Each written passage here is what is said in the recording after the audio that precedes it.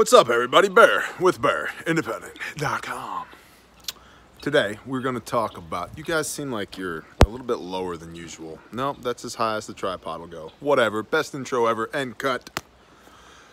Start over. Hello, and welcome to the Bear Independent channel. I am Bear of BearIndependent.com with the knife hands.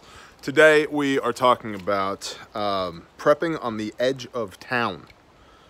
Why are we talking about that? QRF battle goats? No, that's not why. It's just there they are. We're talking about that because it's been on my heart and on my mind lately that most of y'all don't live here. And I've not lived here my whole life either. A lot of my prepping was done in Suburbalon, which is, you know, suburban Babylon. And I know a lot of y'all live in Suburbalon. In fact, we did a poll on Patreon a while back and said, hey, where do y'all live? And it was like, in town, edge of town, rural, or so far back in the sticks they have to pipe the sunshine in. And 2/3 of our viewership on Patreon lives either urban or suburban, and 1/3 on the edge of town or rural. Like so. That means that there's 2/3 of y'all that don't have an environment like this, whether you aspire to have one or not. And by this, I don't mean random deck boards laying in the ground because it has refused to stop raining here in the Pacific Northwestern corner of Arklatexa. How's that for a mouthful? But anyway, rooster must die. The edge of town. The sweet spot that the edge of town can represent. I was actually discussing this with a client recently. My wife and I lament regularly that we cannot pick up the phone and order a freaking pizza. Or, hey man, give me 2 orders of General Tso's and a beef and broccoli, right? That does not happen here. That is not possible here. And I miss it. I do miss it. It's nice to be able to say, yeah, I want a large white pizza and a Sicilian slice and give me some wings, right? And they're like, yeah, no problem. Be there in 20 minutes. That doesn't happen here. Two-day Amazon deliveries, more like 7 to 9 days here, okay? The post office barely knows where we are.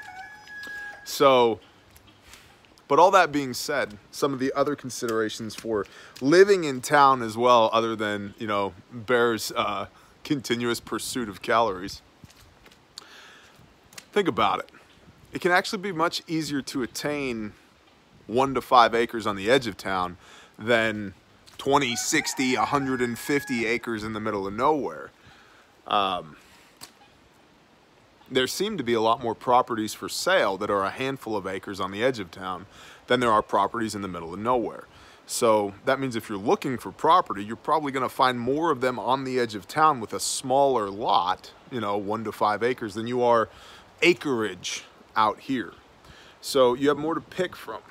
It seems less intimidating to a lot of people as well because, hey man, it's an acre, it's 3 acres, it's 5 acres, it's not 64 acres. And a lot of people are like, what would I ever do with 64 acres? Frankly, we daily use about 3 acres here. I probably weekly use about 7 acres, set foot on 7 acres. And if I didn't ruck my property regularly, I might never see the rest of it. It's part of why I do ruck it. It's good to walk your fence lines. It's good to take note of who is or isn't coming across your property. And oh, look, those deer prints are fresh and blah, blah, blah. But we have a large enough piece of land that I might never see parts of it, or it might be a long while since the last time I saw that piece of our property. And so the edge of town can be more attainable and less intimidating, right? And there's a lot that you can get done on the edge of town. You know, look for a piece of land that doesn't have covenants, land use restrictions, HOAs, and get you some emotional support chickens. A bunch of them. I just found out in the state of Oklahoma that 50 chickens is enough to get you an agricultural tax exemption. we just bought 50 chickens in addition to the 492,000 my wife already has running around here. So, like, that's cool. And then 50 chickens seems like a lot of chickens, but it's not all that much when your goal is in 11 weeks to, right? So you can have some chickens. With those chickens, do the composty thing, do the raised beds thing, right? Maybe you find a piece of property that has a well or there's a creek on it, right? Now we're getting somewhere. You can have a little bit of decentralized power generation, whether that's wind or solar. Room to really grow a garden, a big garden, you know, put some row crops in, maybe have some sheep, have some goats. You can still have that on the edge of town and not give up necessarily that good job or the convenience of my kid really wants to be on this basketball team, or, you know, man, I just love wings delivered to my house, okay, or whatever.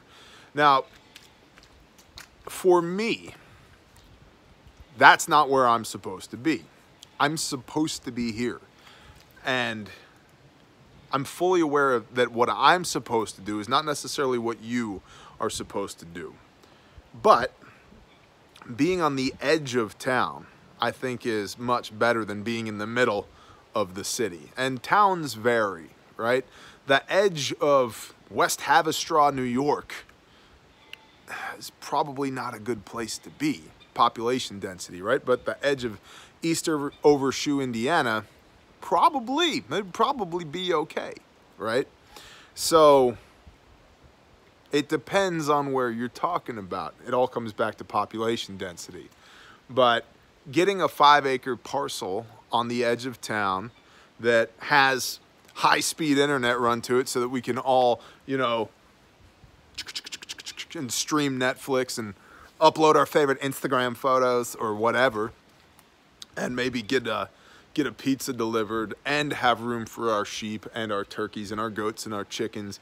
And maybe there's a nice little draw right down where these two ravines come together. I'm going to sit right here with my Springfield 30-06 and just wait, right?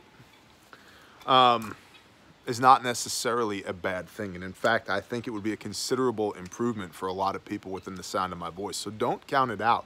There's a lot of opportunities for preppers there as well. The edge of town is a much easier sell to a lot of people that aren't into preparedness. For example, one of the primary complaints that I hear when counseling with people is that my spouse is not on board with prepping. They do not, whether it's the husband or the wife, want to move out into the middle of nowhere. They don't want to live here. And let me tell you, a lot of people have come here and went, oh, this is in the middle of nowhere.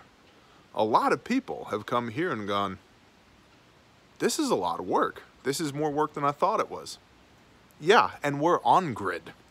It's still a lot of work. There's always something to be done. There's a reason we call this place the land of almost. There's a reason there's deck boards laying right here. There's a reason that there's pallets of stuff on, I mean, okay? There's always work to be done. Always work to be done.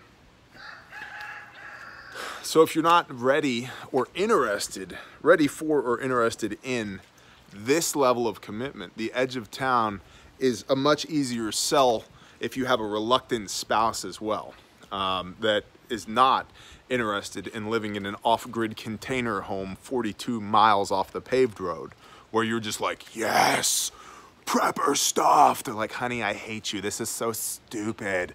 Where am I gonna get my nails done? And you're like, listen, we will put a room in the bunker specifically for you to do your nails, okay? A little bit easier of a sell to say, hey, you know what? Let's look at this 4.5 acres with this old farmhouse that's been redone on the edge of town, and they're asking $32,000 less than what our in-town home is valued at, or whatever, right? So much more attainable, lower commitment level, and you can still do the vast majority of the prepper things. And you're gonna bump into, because you're there on the edge of suburban meets rural, you're gonna bump into more rural people. You should make friends with those rural people, because those people are probably gonna know a thing or two about growing food, about hunting, about firearms, about, hell, welding, how to change a tire. Oh, you got a roof leak, Bob? That's not, hey man, I'll come over, I'll help you deal with that. They're a little bit more involved with their hands in the doing of on the land, and they can help lead you in that if you have no experience in it. Just good, self-reliant folk that it would be good for you to be friends with. And it's kind of like, it's an interim step in between, I live in the suburbs of North Dallas and I live in the middle of nowhere. Find the edge of town. So I just wanted to bring this to y'all today to let you know, not that you need my approval for your living situation, but I get this question often enough that I think that it requires a video. I think that it's a good plan in a lot of places, as long as you get the population density right. Again, the edge of town in Philly, no. You know, but the edge of town in, hell, I don't know, Woodward, Oklahoma, yes. Yes, that is good. That is good, right? So, and it still allows you to engage in a lot of the homesteader stuff and a lot of the prepper stuff without having the incredibly large financial and time and resource and energy commitment of a big old piece of land. Yeah, I'm interested in your productive comments down below. Shalom, y'all. Hit the button. All right, I'll hit the button. I'm so, and cut. Shalom, y'all.